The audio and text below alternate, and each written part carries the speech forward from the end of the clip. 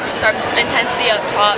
We knew that we had to pressure the ball, and we weren't doing that in the first half. And our offense starts with our defense, and that's why we were struggling for a little bit. When we got those runs, it helped us a lot, gain momentum, and that's what we needed. So. Undefeated, you mean, pretty incredible run. What does it feel like for you? It feels great. I said to the other guy, it's a lot better than last year. Our feeling last year was the complete opposite. We know how 2P feels, and they played a great game.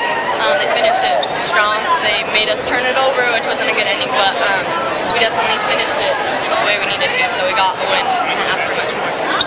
They played them 3 other times. What did you take just as games in this game? They're aggressive. They're going to play to the end, just like they did tonight, and their momentum too, and they start to get steals, and then they keep them, and we knew that we needed to stay on top because they've got some great basketball players and really athletic. What's it been like to play with Malia? It's awesome to play with Molly. Like, she's a great playmaker, and she does a lot for our team, and she's just a great leader all around.